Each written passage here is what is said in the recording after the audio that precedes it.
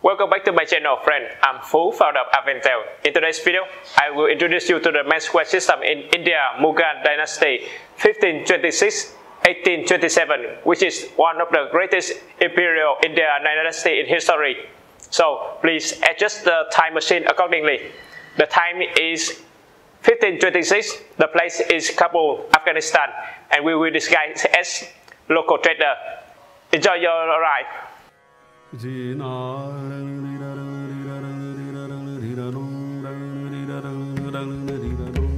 Brief history about Mughal dynasty in India. Mughal dynasty is the result of a multi-generation conquest of Babur and his descendants. Babur is a Central Asian ruler, descendant of Timur and Genghis Khan. The Mughal had diplomatic ties to Safavid Iran, weapons from Ottoman, trading relationship with European companies. As such, they were able to defeat much larger Indian states and conquer most of India's subcontinent. Under the Mughal, India became the richest country in the world, once accounted for 25% world industrial output, 95% of British import from Asia. Largest industry include textile and shipbuilding, which, as you can guess, led to an abundance of clothes and accessories. Like all other empires, Mughal didn't last forever. Many factors contributed to Mughal's decline: financial deficit, war, weather, religious conflict, class conflict. The ruling class forgot themselves in luxuries and abandoned governing tasks. The empire reduced in size, then existed only in name, then were finally removed by the British. Mughal menswear. In Mughal period, all other traditional menswear from previous eras were continued to be worn. This video only covers menswear that appeared during this period. The Mughal initially used Iran and Mongol clothes, but the thick and heavy costumes weren't suitable for the hot Indian weather. They eventually adopted some elements from Hindi clothes into use. Some notable items: Zama, a side-fastening frock coat with tight-fitting bodice, knit-in waist and flare skirt reaching to the knees. Yalek, a long undertunic reaching to the floor, usually with short sleeves or sleeveless. Pajama, a pant with drawstring fastening, ancestor of modern pyjama. Churida, pajama cut on the bias, much longer than the leg, so fall at the ankle. Shalwar, a triangularly cut pajama with a quilted band at the ankle. Poncha. Patka, around the waist of the zama, a long piece of fine fabric was tied like a sash. This was the patka, from which a jeweled sword can be suspended. Patka was hand-woven with complex design, or embroidered, or hand-painted, or printed. Many made for royalty shows. Textile craftsmanship at its best. Footwear. Many shoes came from Iran style. Some of the types as follow: Joti, ornamented shoe with turned-up toes. Caps, shoe worn by nobles and kings. Chaharan, shoe with curling tongue fixed to the toe. Salim Shahi, shoe decorated in gold. Khut Nor, very lightweight shoe made of kid leather. Lucknow, a large city in northern India, was famous for his footwear in Mughal's time, and the art of algi, embroidery on leather and velvet footwear, was very popular. Headwear. Pagri, turban, a universal headwear for both Muslim and Hindus. In India, turban proclaims status, religion, caste, and family.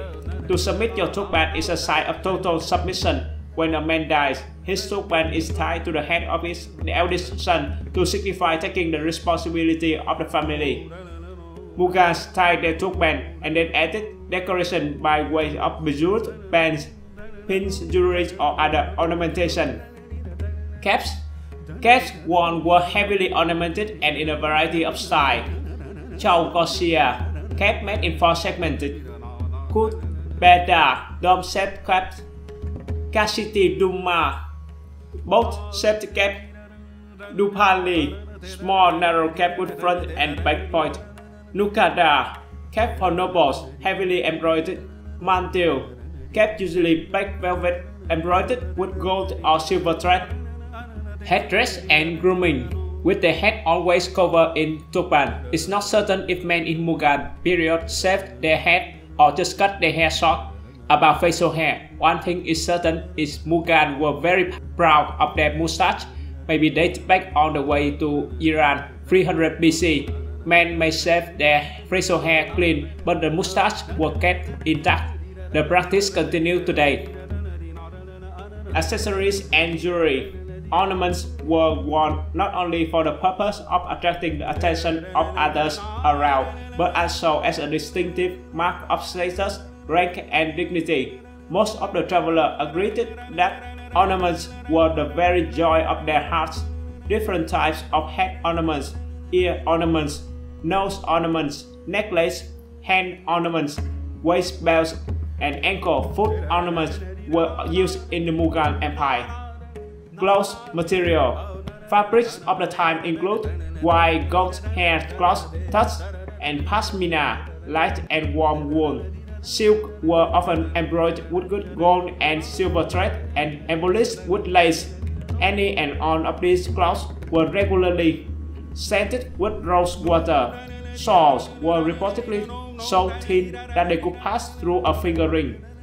Muslin, a cotton fabric of plain weave, were hand-woven in the regions around Dhaka, Bengal, now Bangladesh, and exported to Europe, the Middle East, and other markets. For much of the 17th and 18th centuries, the various muslin has poetic names like Ab-i-Rawan, meaning running water, and Dabt Hawa, meaning woven air. Some of these garments would wear out after a single use. I hope through this video you can have an overview of Menswear system in India, Mughal dynasty. I'm making this video not as an insider but an outsider trying to understand. So if I have incorrect information, feel free to comment down below. On a related note, can you see this beautiful belt? Avatar belt is a premium holeless, size adjustable belt made of full-grain vegetable tan leather.